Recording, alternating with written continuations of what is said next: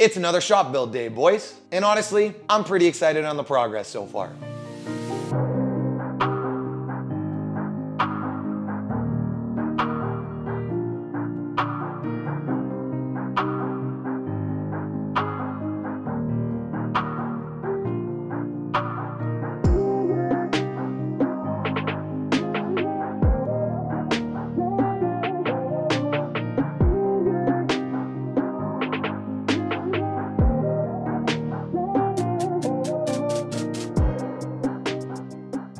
A lot has already changed since we first got this place, but now that the Civic is finally home, which I brought this thing home off camera, I didn't have time to film it. It was kind of a rush. And now we need space in the shop to work. And it's a mess. It's always a freaking mess in here. So I'm trying to get this space over here nice and organized before we start ripping apart the Evo and before we kind of start working on the Honda again. And we still got to take down this shelf right here because I don't want it. We might build something out of these shelves up in the mezzanine. So I'm going to save all the material from them, but that will be another day. As you guys can see up top in the mezzanine, I just got stuff stacked against the wall. There's no organization or shelving up there. And all the extra totes for parts are up on that other upper mezzanine above the door for the bay that the Evo's in. So we got our brand new, to me, stainless steel top Husky workbench. Got the good old Husky logo on her. And this thing's got some dings and some dents in it. So I want to try and whack those out, do a little PDR work, and make this thing look as new as possible. I want to wipe the whole thing down because it's pretty gross. It's crazy the things you can get off Marketplace for cheap. This lady I bought it off was just like, screw my ex-husband, I'm just getting rid of all of his shit. You can take this workbench for $100. So I mean, I'm not gonna say no. I get paid 120 bucks for it in the end. She had it listed for like 300 at the start. But this is wicked. It's 24 inches deep. I don't quite know how long. It might be like 72 inches long. So our next step in today's video is to get this shelf right here completely removed. I wanna move the toolbox over so that only the locker portion of the toolbox is covering our electrical panel behind the toolbox. And then we should have enough room to put the workbench in there, put our little rolling tool cart in that space between the toolbox and the workbench. And then we're gonna have to figure out what we're doing with the empty space, if we have any, between the shelf and here. Or maybe we move the shelf over and leave empty space by the door, because you guys can't tell,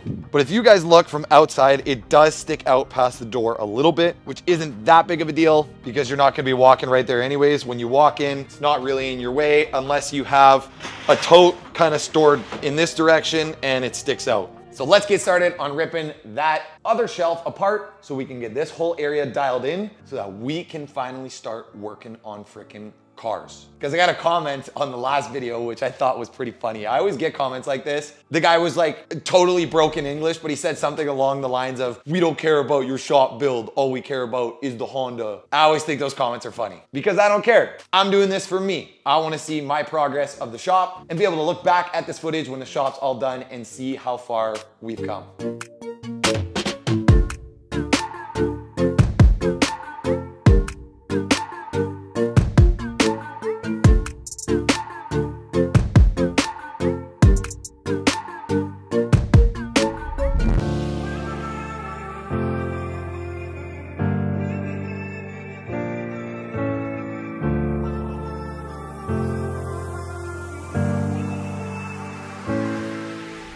I have been playing around with ideas here like crazy, and I think I finally know something that I'm gonna like, and it should fill the space pretty well. Because honestly, I'm not really liking the placement of that workbench in the corner, and I'll show you why. In my opinion, having a workbench is supposed to have open space on both sides in case you need to kind of view it from an angle or whatever you're working on. It needs to be looked at a different way. If I put this stainless steel top workbench here and I build a shelf under there, it's right against the wall. This electrical panel is too close for comfort for me to be grinding stuff and welding stuff and all that on a workbench that close to an electrical panel. So I am not the biggest fan of where this is sitting right now. Look at me being all safe and stuff. This doesn't usually happen, but here's my idea. Even though this toolbox looks so good butted up right against that shelf, I think that we're gonna spread that toolbox out, and this is gonna be tight, but it might fit. From this end of the toolbox here on this line where the locker joins to that end is 61 inches. From the end of that electrical panel right there over to my hot dog stick marker that I have right here is 61 inches. So if I make it so that just the locker is covering the electrical box, which will work good because if you guys take a peek back here, you can see that the locker isn't actually as deep as the toolbox. So that locker should cover the electrical panel. And then we can put the workbench in between the toolbox and the shelf. So we got a workbench right in behind this pillar right here, kind of like right where the toolbox is right now. And then we have that corner open for the bolt bin, should fit right on the back side there of that electrical panel. And then we have this entire wall open for other stuff. Like there's obviously gonna be stuff that we have that needs to get stored, like engine stands, tranny jacks, stuff like that. And we can put them up there and lift them up with the mezzanine lift. But honestly, it is good to have some empty space in the shop for people to sit, hang out, and whatever. Even though it is gonna be limited space, I'm willing to give it a try. So let's start moving some stuff around again and see what we can make work.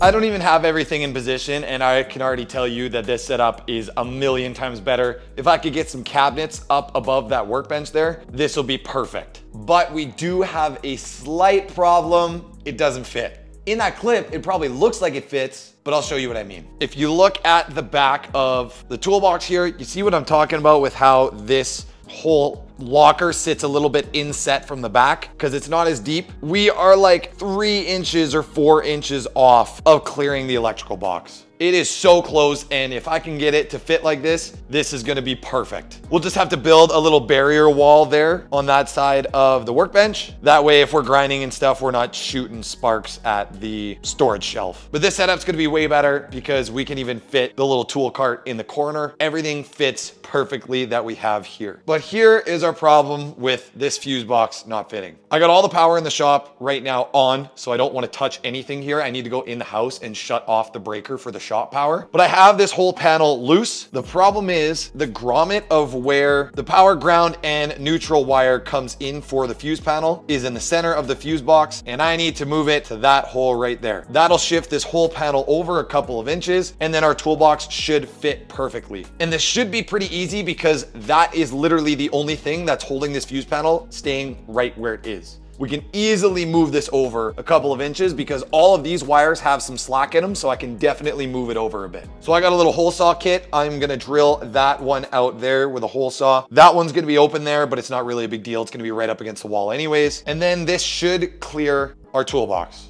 All right, we are in the house now, and honestly, I haven't showed you guys any of this stuff. So I'll give you a quick little peek at what we've done in the basement. So we put up some cabinets above the laundry machines and stuff down here, and then we built a full like downstairs bar kitchen style thing. We put countertops in. I switched out the sink. If you guys remember the video where I showed you guys that I bought the house, we had a little laundry sink here. So a lot has changed since then. I did all of this off camera. We also built a little pantry right here, which is nice. It gives a lot of storage for like towels, or even if you want to put drinks in here, whatever. But we got Colton living downstairs in the basement, so this is going to be his kitchen down here. And then we built some floating shelves, which are super nice, corner cabinet, and yeah, super boring adult stuff. But that's okay, because I guess I'm an adult now. The reason I'm down here is we got to kill the power for the shop, which is in the big old fuse panel right here. So we look at breaker 2 and 4, that is garage. So if I cut this right now, we should have no power in the shop whatsoever, and I can go and mess with some wires out there. And as we walk out to the shop, it looks like it's dark in there, which it is. So I am gonna safely assume that the power is cut in here and that we should be good to work on this fuse panel.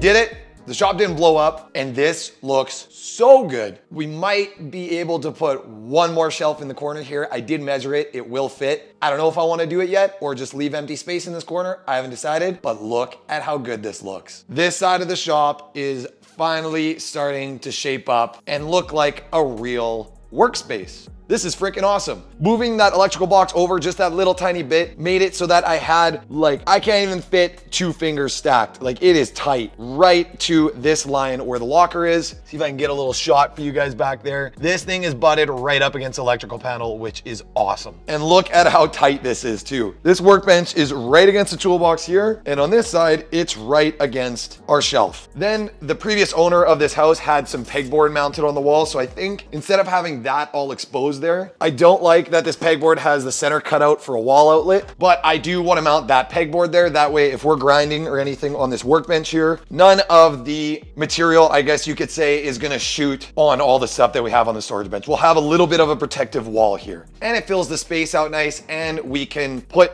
pegboard mounts on here and mount whatever we want on that pegboard. So I got to get some screws, some self tappers in here to secure this to the shelf, and the bolt bins right here. And we got so much extra wood and stuff like that from all the shelves that were up before. I also do want to get 2 cabinets, which are going to go right here on this wall, and they're going to go above the workbench. 2 cabinets like this so that we can hang a nice LED light underneath those.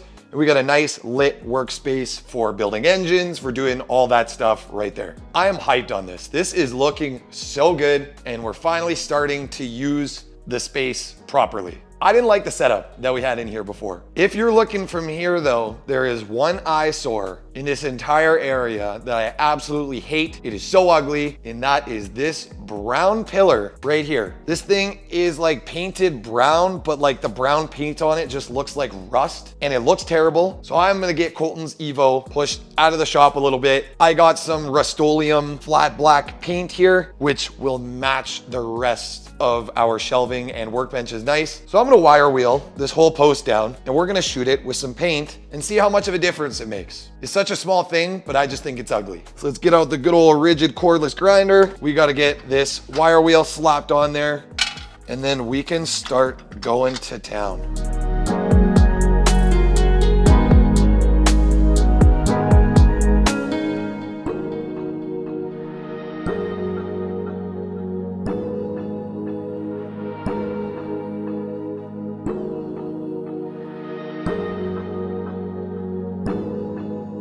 That is such a subtle change, but it made such a big difference. I ended up painting all the wood on the top here black as well, just kind of blended in. But this looks so freaking good. It's almost like kind of hidden now because everything over here is black, so you don't really see the pole as much anymore. Eventually, we're probably gonna paint everything up in the mezzanine black and then the rest of the walls white. But for now, this looks pretty good. Don't judge my masking job on the ground. I didn't realize that all the overspray was gonna go past that much masking tape. I definitely needed to put at least 2 more strips around, but it's the floor, so who cares? I can get a wire wheel and just clean that up later. But I'm out of time for tonight, and we're out of time for this video. We made a lot of progress. I am doing this for you guys to show you that even though I have no idea what I'm doing, especially with that electrical box, but I figured it out, and I did some research, and I learned along the way. So I am making these videos to show you guys that you can accomplish anything you want to do as long as you put your time and effort into learning how to do it. It's also crazy thinking that I'm 23 years old and I have my own garage. It still doesn't feel real. But that is all we got for this video. Peace out, you guys. Thank you so much for watching. I will catch you guys in the next video building a catch can setup and maybe e-tuning the Honda a little bit.